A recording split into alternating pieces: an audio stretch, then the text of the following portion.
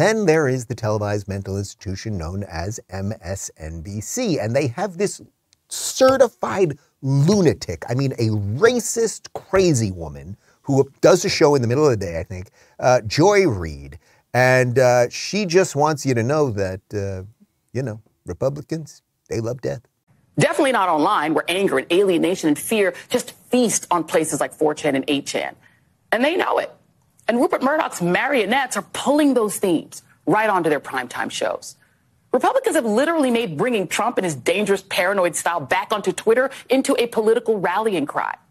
And okay, set aside ideological or emotional safety. We're not allowed to feel physically safe anywhere in America, thanks to Republicans' ironclad partnership with the blood-soaked NRA, which long ago quit the gun safety business and has been working for decades to ensure that the most lethal arms get into as many alienated 18 and 19-year-old incel hands as possible, so that we can't feel safe at Walmart, at the supermarket, at Bible study or church service, at the salon, at the hospital, if God forbid some guy gets mad at his doctor for not giving him opioids, at a nightclub, at a concert, even at a funeral, or at school, whether you're in high school or you're 10 and in the 4th grade.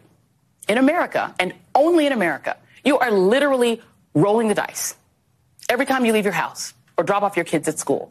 And you just have to pray that today is not your day or their day to meet that angry, alienated American man with an AR-15. This weekend alone, we had a greater number of mass shooting deaths in the U.S. than last week's 3-day weekend, when 17 were killed and more than 70 were injured in mass shootings across the country. Today, multiple Democratic members of Congress attended a rally student activists held at the Capitol to call for action. Meanwhile, the other political party refuses to do anything to solve the problem of gun violence. And don't let anybody tell you that we couldn't solve it. That is just not true. But Republicans want you to just get used to feeling this way. Unsafe. Everywhere. All the time. Maybe in exchange for a few tax cuts that honestly don't get to you anyway, because they're really for rich people. Or so you can say, ha, I don't have to use the pronouns. Victory. Also that they can have more power, which, by the way, they're going to use to give more rich people more stuff and to take more stuff from regular people like you, while you hold your breath every time you go to a store or drop off your kids at school. That's the bargain. Are you okay with that?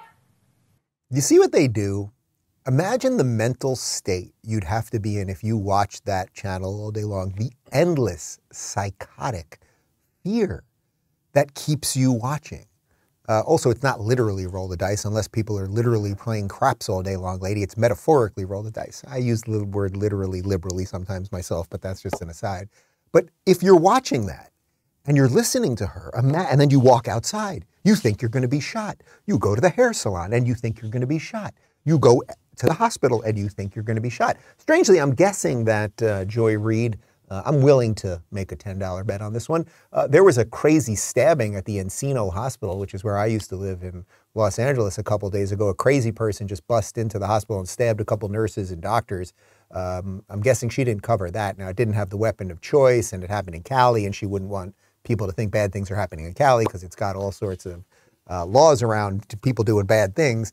But these people, their hypocrisy is off the charts. And also the idea that the NRA, now we can all have an honest assessment and disagreement about some of the things related to guns, okay? And whether it should be 18 to buy a gun or 21 to buy a gun, or why you'd be able to say buy a gun at a certain age, but you still can't vote or buy a beer, et cetera, et cetera. There's legitimate stuff to talk about.